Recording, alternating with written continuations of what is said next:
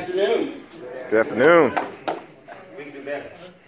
Good afternoon. Good afternoon. Let me tell you why I say that, and for some of you who've never seen me before, I just retired from the Army after spending 31 years serving this great nation.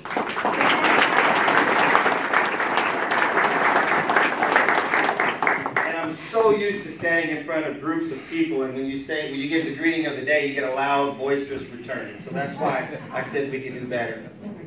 My name is George Ramsey. I'm from Marion, Iowa.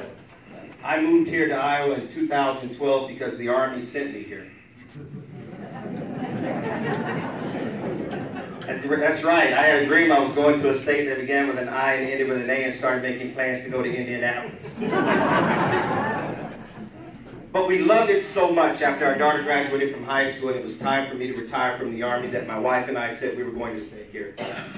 We stayed here because we've been involved in working with a number of organizations throughout the Cedar Rapids community, helping families that were struggling every day to be able to make ends meet, helping young people who were preparing for life after high school, whether they were going to college or whether they were preparing to go to work, and even those who were deciding whether or not they wanted to serve their country.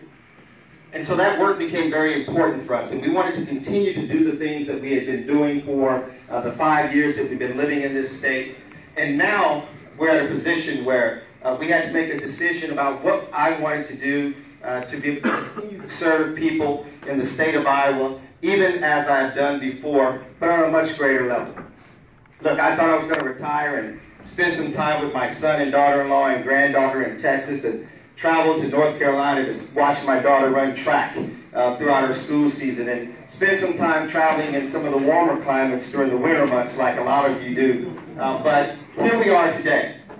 6 months after retiring for the Army, I've been sitting in some coffee shops, drinking coffee, listening to people who would often visit the same places I was visiting every single day, talking about the things that were affecting them the most. People talking about their health care and whether or not they could afford to pay for the prescriptions every day. People talking about the future that was in front of their grandchildren or the things that they were still doing every single day to care for their children as they began to take care of their own families. And it became very obvious to me that people were hurting in this state. It became very obvious that people all across this district needed someone who was going to stand up for them every single day and fight to protect their health and prosperity, fight to protect their civil rights and civil liberties. And so I've been a fighter all my life. So you don't serve 31 years in the Army and not know what it means to be able to stand in the gap for people who are struggling every single day. Someone asked me once before, as I've been traveling along this trail, what did you do in the Army? Any veterans in the group? All right. So I'm a member of American Legion 298 in Marion. I retired from the Army as a first sergeant. Anybody know what a first sergeant is?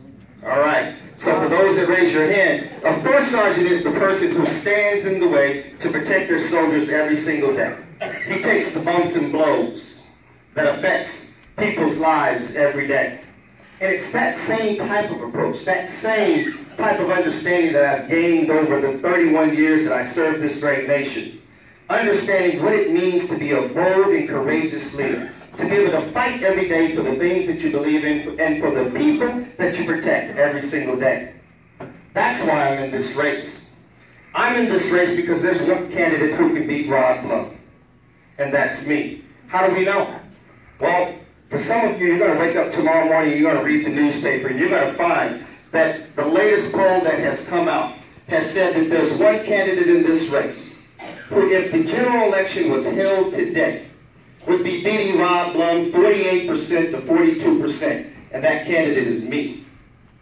And so if we're going to take back this district, if we're going to bring some civility back to our lives and ensure that we're doing everything we can to protect our retirees, to protect our children, to ensure that every day that we wake up in this country, we don't have to worry about something being taken from us, we've got to stand and support a candidate who can be able to ensure that Rod Blum goes right back to Dubuque where he belongs and that he can no longer bring any harm to any citizen in this state.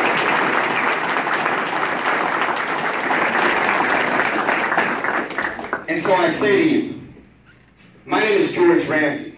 I'm running for Congress not because I want to be a congressman. I'm running for Congress because I want to be your congressman. I think that as a civil servant, as someone who has a responsibility to serve, we have a duty to serve the people we lead. The people we lead don't serve us.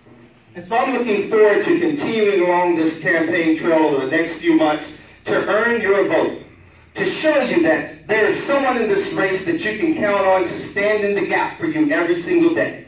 Someone who is willing to be bold and courageous and be able to take the fight back to Washington to ensure that we're doing everything that we can to protect our citizens in this state and to protect every citizen in this state and not just a few. So thank you very much. I see my time is up too, and usually they give us 35 seconds to 3 minutes to talk, and so it's amazing how fast 5 minutes go.